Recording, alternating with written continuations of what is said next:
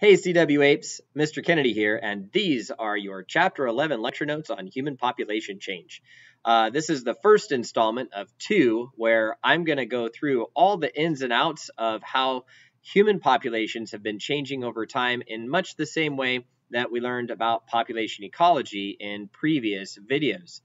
The first part of this video, this installment, is going to go back and revisit some of those ideas on population ecology, and then part two will be where we get into some specifics about human populations and what's going on there. So just to show you the depth and breadth of where we're going, I've got these outline slides for you here. Part one will be all about population growth and the dynamics associated with that from an ecological standpoint through conservation biology. And part two will be all about human populations, the perspectives on our population growth, fertility, mortality, demographic transition, all those sorts of things. So to begin, I want to spend some time with you just reviewing some vocabulary, okay? There are a number of terms that we spent time learning about in population ecology, and you're going to hear them again here while we're learning about people. So it's worth our time to take a few minutes and go, oh, that's what that word means again. So all these things in yellow, you need to make sure you know them, tattoo them to your brain, inside of your eyelids, whatever, but make sure you get them down and make sure you know them because they're going to be things on your quizzes and tests. So when you think about populations, we talked a lot about J-shaped curves and S-shaped curves as we graphed out numbers of individuals and how they changed over time. And I used some terms, not just S and J-shaped curves, to describe what was going on in different aspects of those graphs. And here they are again. First term I want you to be familiar with is the term carrying capacity. As a variable, it's written into equations as the letter K. Remember, the carrying capacity is the maximum number of individuals that can be supported by an ecosystem or a specific area indefinitely without depleting the available resources. Carrying capacity does not mean life is awful and everybody or everything is dying. It means that we've reached the maximum number of individuals that that area can support. Okay? And if we go above that, yeah, bad things could happen. If we're below carrying capacity, well, then numbers could increase. That's where the next two terms come into play, overshoot and population crash. Humans are the only species on Earth that can actually look at their population size and make decisions about whether or not we should add or subtract to that population size or do nothing. Lower life forms don't have that cognitive ability, so come springtime, it's just time to make more of whatever you are. That results in population overshoots, where the numbers of individuals in the population will exceed carrying capacity. This obviously is bad because that puts more and more pressure on all those limiting factors, the density-dependent ones, that could ultimately spell disaster for the individuals in those populations. Disaster in the form of a population crash. Now, population crash does not mean extinction. Like, this isn't the end of the world. This does not mean all life in this area is gone and now it's like a moonscape or something. No, no.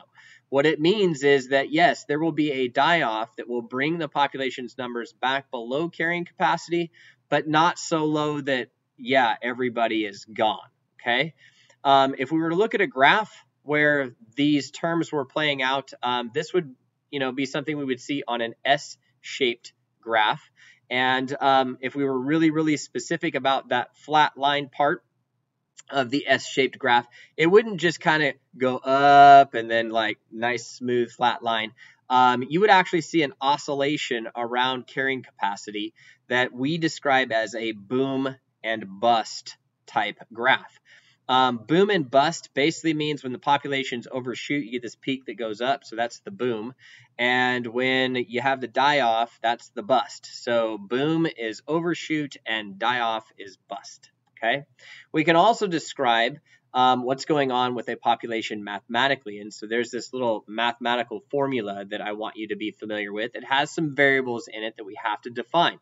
The first variable is capital N, which is supposed to represent your population. And as you look at the bottom of the screen, you'll see there's like an NT and an N0. So that's just basically what is your population at a fixed time versus like, where did it start? Okay, so this will allow us to predict like what our population growth is going to be like as a function of its growth rate and time. Okay, so basically the big N is the total number of members of a single species living in a specific area at a set time. N0 is the start, and then NT is whatever that time period is. Okay. R is your rate. It's the rate of growth, the number of individuals which can be produced per unit of time under ideal conditions with no limits to the population growth. So limiting factors are thrown out here. It's kind of like saying if the average number of like babies per couple in the United States is like, I don't know, 2.5, then, the growth rate would be like 2.5. And so without any other limiting factors, every year we should be adding 2.5 like new humans like per couple across the entire United States. That means every couple would have to have 2.5 kids every year. That doesn't happen. Okay. Doesn't happen. Anyways, then time, that should be self-explanatory. All right. Time is time. Okay. So we plug this thing into a mathematical formula so that we can calculate a geometric rate of increase. Geometric rate of increase is the population size that would occur after a certain amount of time under ideal conditions. And there's the formula. NT, the time you're going for, equals N0, your starting population, multiplied by your rate raised to the exponent of T. Okay. So we can start plugging numbers into this and we can predict how big our population will be at a future time period based on where we started, what the growth rate is, and how many years have to go by. Okay, this is a valuable piece of information for us because, hey, it might like help us predict, where we need to put like new police stations, fire stations. It might, be, well, something that we use to predict how much we have to increase agricultural production just to feed people. There's all kinds of uses for this number. Now, this number could also help us see just how fast we're growing. And if our population is growing really, really fast, we might be in what we call exponential growth. Exponential growth is growth at a constant rate of increase per unit time. And basically, it has no limit. So your population gets bigger and bigger and bigger, faster and faster and faster. Here's an example. Okay. So this is an example of a geometric rate of increase using cockroaches. Cockroaches reproduce 10 offspring for each adult roach per 3-month time period. And using that geometric rate of increase, we could calculate that, well, after just 4 generations, right, 2 cockroaches that started all of this could lead to a population in excess of like 2,000 individuals breeding at that 4th time period. Okay. The conclusion, a single pair of cockroaches can produce a population of 20,000 roaches in a single year. So that T over there on the side, where it's T1, T2, T3, well, that's a 3-month time period, okay, because that's time. So I don't want you to think like T1 is 1 year, T2 is 2 years, like that, okay, and there's your big N, that's your population. Your growth rate is 10, so they're going to have 10 babies, like every time they have babies, and there you're multiplying your rate times your N, and that's where we get all these crazy numbers and tons of cockroaches, right? Gross. All right. In terms of people, just to kind of give you an idea of how this plays out for us without getting into too much human stuff, I'm going to show you some graphs that you probably remember from our population ecology unit. This is human population growth over the past several millennia. And basically, if you go back in time to, well, when Mr. Kennedy was in high school in the 1800s, our world population was sitting at about 1 billion people. It took, basically, according to this graph, hundreds of thousands of years to get to 1800 and 1 billion people on the surface of the earth. All right. And a lot of people go, well, why? Why did it take so long for us to get to 1 billion people? Well, the idea is, and I can testify because, I was alive in the 1800s. Life was hard, right? Like I'd have to walk miles just to go like find, clean water and stuff like that. It was terrible. Okay. So now life is full of conveniences and modern medicine and all kinds of things like that. So, since life is easier, then it kind of makes sense that more babies survive to adulthood, more people then are having children, and subsequently our population is growing faster and faster and faster. If you're a student of history, you know that right in these areas here, births basically equal deaths. It's not carrying capacity per se, it's just that life is hard. And then right about here, we get some really cool things like agricultural and industrial revolutions that provide more food for people and more, comfort.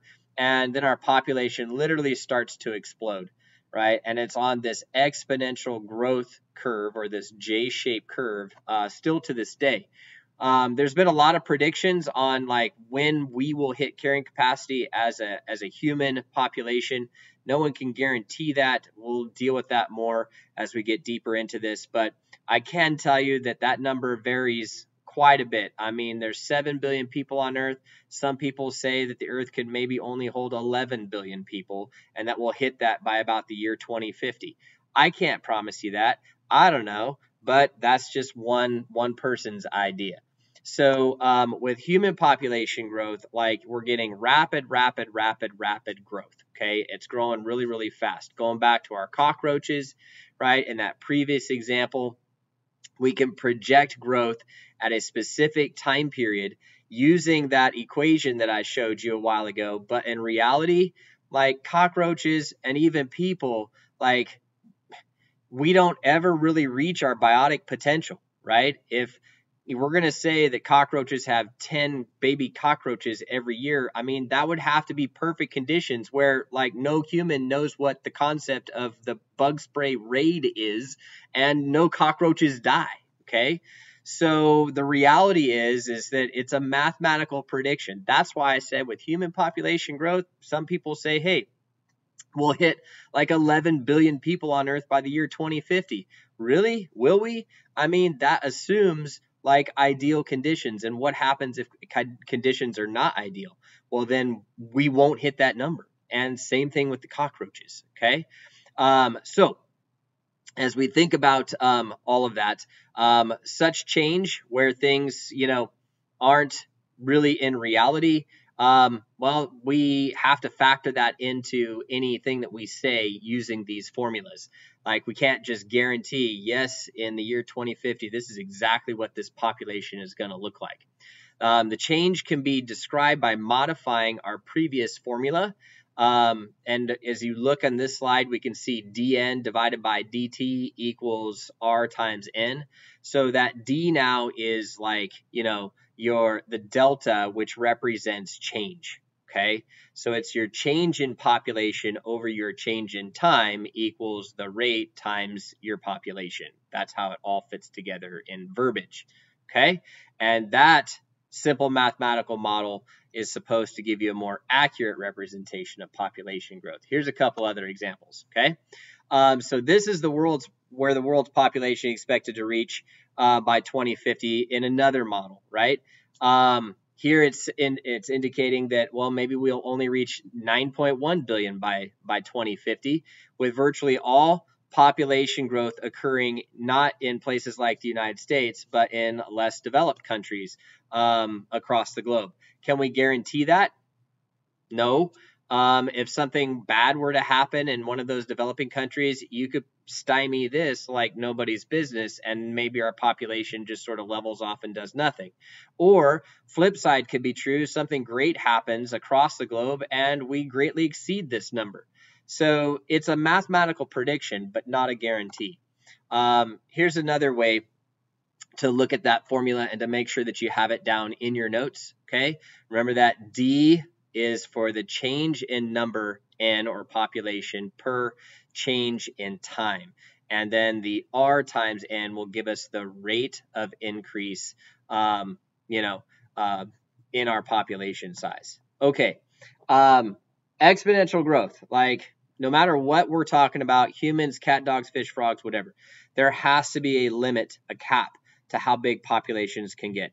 Okay, so exponential growth can only be maintained by a population as long as nothing limits its growth. Okay, and nothing means nothing. Like there can't be a disease, there can't be famine, there can't be competition for any kind of resources. Like everything has to be perfect. Now, you tell me where on this planet that exists. Exactly. So in the real world, there are always limits to growth that populations will encounter throughout, their life cycle. Eventually, shortages of food and other resources lead to reduction in population size. Heck, if we're talking about humans, like people could just choose not to have kids because I don't know, maybe they don't like kids, right? I like you guys, so that's not the case anyway for me. So at the end of the day, like that's a reality. Like humans just they choose whether or not they want to have children. Lower life forms, all these other things come into play. So can a population increase be supported? That's the question. If our population is growing exponentially and we use these mathematical formulas to figure out like how fast it's growing and how soon it's going to reach a mark, we have to deal with this question. Can that increase be supported? Do we have enough resources to go around? Do we have enough police and fire protection? Are we growing enough food? Or do we have enough housing? You name it, right? Those are all questions that we got to talk about just for people. For lower life forms, it really just is about food, water, and space to live. So when you think about can a population increase be supported, basically what we have to measure is that food supply, right? How much food is available to feed a population, and then what is available in surplus, and whether or not that surplus can absorb the population that is coming in the years to come. Now, if you're a lower life form, like you have no concept that this is going on. Like you just have offspring, and if they survive, through, I don't know, the winter months, the spring, the summer, whatever, if they make it through the year, then you did all right. Okay. But literally lower life forms have no cognitive ability to look at the world and go, yeah, we've got quite a food buffer going on right here. They don't.